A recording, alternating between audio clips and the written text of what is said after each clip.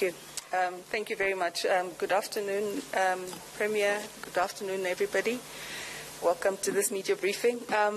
As usual, I will start with presenting a few slides on the status of the pandemic in Gauteng. And Prof. Mellado will come and present on the predictions and where we are in relation to the predictions, and then I'll come back at the end to just wrap up. So, as I'm sure we're all aware, this has been a tough week for Gauteng. We've seen the highest cases recorded since the pandemic started. We've seen the highest percentage test positivity since the pandemic started. So we're not in a very good situation in terms of COVID-19 pandemic. As the graph shows here, this graph really is showing the 7-day rolling average of daily new infections of COVID-19. The orange line is Gauteng and the blue line is South Africa. If you can look very carefully at the first and second wave, there was quite a big gap between the orange line and the blue line. So the gap between the orange line and the blue line was the other provinces in the country. The orange line represents what was happening in Gauteng. But as you can see, when the third wave, since the third wave started, the gap between the orange line and the blue line is very small. So this is really just bringing home the fact that Gauteng is driving the COVID-19 pandemic in South Africa in the third wave. So the contribution of all the other provinces to the current South African third wave is minimal. And this was borne by the fact that in the last few weeks we've been seeing between 60 and 62% of all new cases in South Africa have been reported in Gauteng province. On the 23rd of June, as I mentioned earlier, we had the highest recorded cases since we started the pandemic of over 10,000 cases in one day, and this was 62% of all cases in South Africa. On the 23rd of June, on that day, we also had the highest number of tests conducted in our province since we started. And this was over 30,000 tests conducted that day. So part of this is attributed to the fact that we did more testing, but it's also just an indication that despite the high testing, we're still picking up a high number of cases. So I'm just showing this graph to just put the first, second, and third wave into context in relation to the other provinces. And I'm focusing on the coastal provinces because that gives us a good way of comparing the second and third wave between the coastal provinces and Gauteng. So those various lines indicate the different provinces. The black line is the Western Cape, the blue one is KZN, and Gauteng is the red line. The yellow one is the Eastern Cape. And what this graph is showing is what we refer to as the incidence risk. This is the number of new cases per 100,000 population. So it's a very good way of comparing the caseload of COVID-19 across areas that have different population size. So as you all know, Gauteng contributes 25-26% of South Africa's population. It's very different from the Western Cape, which has almost half the population of Gauteng. So it's just a way of indicating what was the caseload during the second wave versus what is the caseload now during the third wave. So if you focus on the first wave, I think the caseloads were fairly similar. So the Eastern Cape and Gauteng were slightly higher than the Western Cape and KZN, but not that marked differences. When it came to the second wave, as we all know, Western Cape, Eastern Cape, KZN were 2-3 weeks ahead of us. They started their third waves before we did. And they peaked at case incidences of 45 and 47 per 100,000 population in the second wave. But Gauteng, as you all know, we sort of got off a little bit lightly. And that's probably because the lockdown level, alert level 3, was implemented just in time to stop the trajectory of the pandemic and allowing us to peak with it 2 weeks after the measures had been implemented. So we peaked at 34 cases per 100,000 population. So that just shows that the second wave was dominated by the coastal provinces. But those roles are now reversed. As you can see in the last line, Gauteng's case incidence has, on the 21st of June, we had reached the same level of case incidence as KZN and Western Cape had at the peak of their pandemic. So I think what it just shows is the other provinces, as I mentioned, they're currently lagging behind. We're not sure what's going to happen there, but we are the province that's dominating the pandemic at this point in time. I'm just going to show 2 slides to show us the extent of the pandemic. I don't want to go into too much detail today, but because I think we're all aware of the numbers. So this slide here is the 7-day rolling average of COVID-19, daily COVID-19 cases in Gauteng. As you can see, the first and second wave were very similar. We peaked at just over 5,000 cases, a 7-day rolling average in both the first and second wave. We're now in the third wave, and as of 23rd of June, we were sitting at just over 8,000 7-day rolling average. So it's just showing, the extent to which this pandemic is bigger. Sorry, this wave is bigger than the first and second wave. So if you look at the 2 arrows that I've put there on the right wave for the third wave, you can see alert level 2 was implemented on 30th of May. That was just over 3 weeks ago. Clearly that alert level was not sufficient to stem the tide. Alert level 3 was implemented, the President announced it on 15th of June, but it started on 16th of June. So we're now on day 8, at least by the time this data was presented. It might be too soon to see what the impacts are, but so far there hasn't been any impact clearly because the number of cases has increased. And as I said yesterday, we had 10,000 cases per day. So just the other slide I want to demonstrate about the extent of the pandemic is the percentage test positivity. So this is what percentage of all tests that were conducted came back with a positive result. And as you can see from this curve, and this curve is really just showing starting from the second wave, in the third wave, as of 23rd of June, the 7-day rolling average of percentage test positivity was sitting at 24.1%, which exceeds the peak percentage test positivity that we reported in the second wave. And the daily percentage test positivity yesterday was 37%, as I mentioned. So a test positivity of 37% is extremely high. And what it means is there's a very high and increasing risk of transmission in the community. Because it means that there are many people in the community who we have not even picked up. There are many more who are positive who have not been picked up by testing. And the thing that's worrying us even more about the percentage test positivity is that despite the fact that we've ramped up our testing, and as I mentioned yesterday, we tested 30,000 in one day, we're still having a very high percentage test positivity. So this means our testing is not keeping up with the rate of transmission in the community. So that's the big concern that we have regarding that. And you can see the red line there, 5% is what the WHO recommends. We should be below 5% for us to say the pandemic is under control. So the last thing I want to say about this slide is really to just show the table on the right-hand side, which is indicating that across the country, all provinces have exceeded 5%, exceeded 10%. There's some that are still under 20%, but several of our provinces are above 20%. And Gauteng is leading, as I mentioned, as of yesterday, with 37% test positivity. So this is, again, a very high and increasing level of transmission in the community.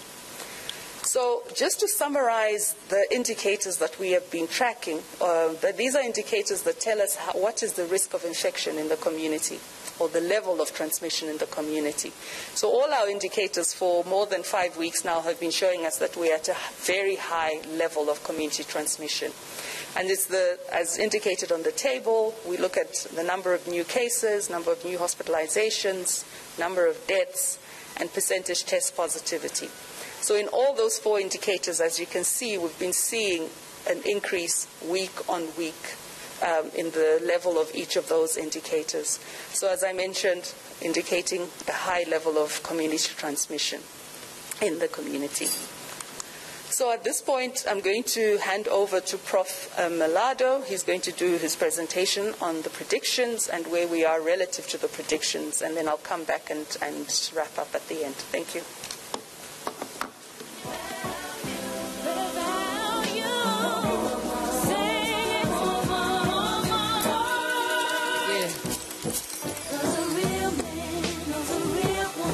When he sees her, knows a real man.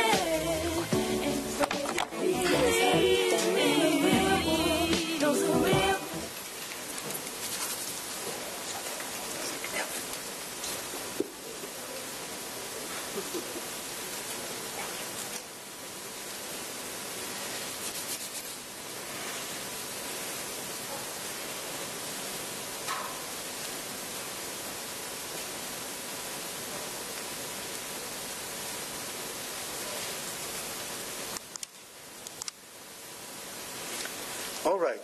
So thanks a lot for having me, Premier, HOD, MEC. I'll be talking about where we are in the pandemic following Dr. Kawanga's presentation and what the predictions are, what the data is trying to tell us. So as you know, as already indicated by Dr. Kawanga, we are now solidly, of course, in a third wave. You see there the daily increase in the number of positive cases, which are strongly coupled with the positivity rate that Dr. Kawanga indicated. One issue that we're really very worried about is the spike we saw yesterday with almost 11,000 cases. At this stage, as you will see later, we would have expected numbers to be smaller. So we're clearly very concerned. If the spike continues at the same level today and tomorrow, we certainly have to raise awareness and sound the alarm that we may be going towards a second spike. Hopefully that doesn't happen. Now what we are is in order to assess where we are, it's very important to look at the acceleration of the numbers. How many more cases do we have with respect to the previous week? That's very, very important. So as you know, the spike that occurred 2 weeks ago experienced about a 74% increase with respect to the previous week. That dropped to 58% the week after, and now we are at the level of 44%. Now, it's good that the acceleration drops, that the rate of growth drops, but it's not dropping fast enough. And as a result, as you will see later in a minute, due to a lot of mobility and also lack of adherence to social distancing, we are not dropping fast enough so as to release pressure on the hospital system, which right now is very, very high. So one of the reasons why we are where we are today is the fact that our mobility is among the highest after the advent of the pandemic, certainly significantly higher compared to the peak or around the peak of the second wave. Now, if you couple that with relaxed adherence or diminished adherence to social distancing, you basically have a situation where the virus is spreading pretty much everywhere, and we will now look at the situation at the level of districts and sub-districts to verify what's going on the ground. These results are from the Google reports. We also look at an independent report from with Facebook data. You see the different graphs of the different sub-districts, Johannesburg, Sito, Tshwane, Ekurhuleni, and Sedibeng. And if you look at the lower graphs, you can see there's the level of mobility at the level of the district, which is actually very close to before the advent of the second wave, and certainly significantly higher with respect to the second wave. So that clearly seems to indicate that we don't really have, we have two sets of mobility reports that are consistent, indicating to very high levels of mobility within the province between districts and sub-districts. All right, so let's look at risk indexes to know where we are as a province and the different districts and sub-districts to try to understand the extent of the problem that we're facing. So if you look at the interactive map of the risk in the country, the entire northern part already is technically in a third wave, all the way from the Northern Cape to recently now Limpopo and Mpumalanga. You can see that by the color code. So it basically means that every single province that surrounds, that has a border with Gauteng is in high risk together with Gauteng. Now, we look now deeper into what's going on in the province. You look at the recent risk indexes. You can see the clear acceleration of all the districts in the province, Johannesburg, Ekurhuleni, Sedibeng, Tshwane, and the West Rand, but also in addition to the fact that, as we've been noting already for a couple of months, Sedibeng is high. Now the acceleration has picked up in the West Rand, where Ekurhuleni, Johannesburg, and Tshwane also have acquired quite some acceleration. So every single district is engulfed. So the virus is pretty much everywhere in the province. We can go deeper at the level of sub-districts here. You have the sub-districts of two of the districts, and you can clearly see that all of the sub-districts we are looking at here in the graph are solidly in the high-risk area, the high-risk region. whether it is Ekurhuleni or it is Sedibeng.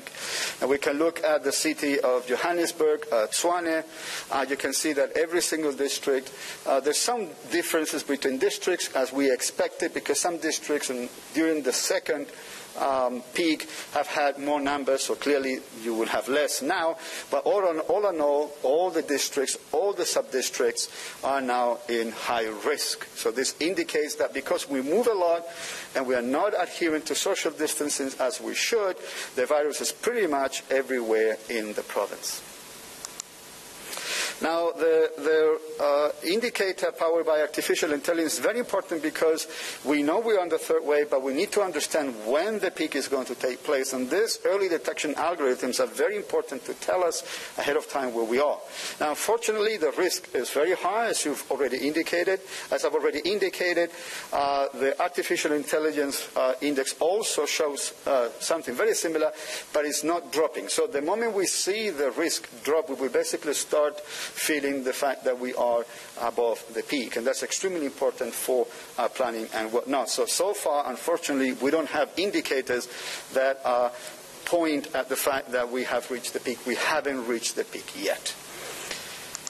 All right, so let's look at predictions. These are very important in terms of planning and to assess where we are. And I want to reiterate here that the models we show are about the worst-case scenario. We always have advocated as a committee that we don't want to give to the province a wide range of outcomes or possibilities. We want to give you what is the extent of the worst-case scenario. That's what we have always been advising on, and to basically, with that, perform a gap analysis to ascertain where the province is ready for the worst-case scenario or not.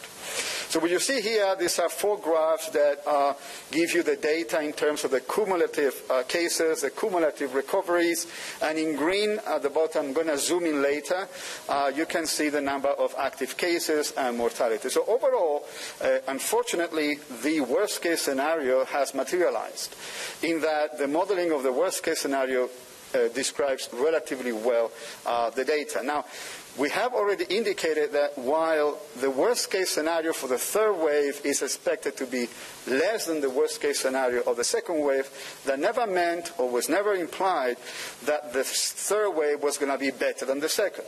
We always said that we have to be prepared for the worst-case scenario, and all the stakeholders, public and private, needed to be ready for that eventuality. Unfortunately, we are in the middle of that worst-case scenario. So let's zoom in into the green distribution there and compare the data with those models. Now, models are not there to be wrong or right.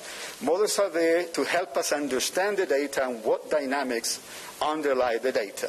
So what we see up until 2 days ago, the data was actually following fairly reasonably well the green curve. That was the central value of the worst-case scenario.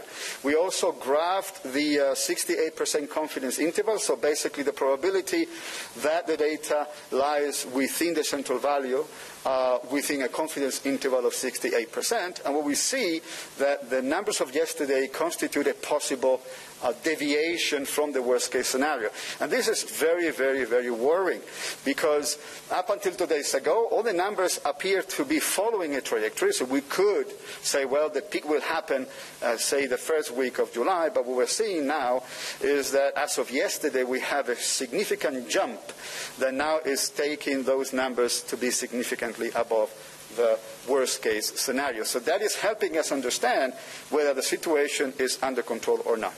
So as I said in the very beginning, if today and tomorrow the numbers are the same level as yesterday, we certainly have to consider the possibility that we may be encountering a second spike. Similar, maybe less, but yes, similar to the one we had 2 weeks ago, and that, of course, will certainly trigger the alarm in that we may need tighter and harsher measures to be implemented to curb it. Thank you very much, and I'll give the floor back to Dr. Kawonga.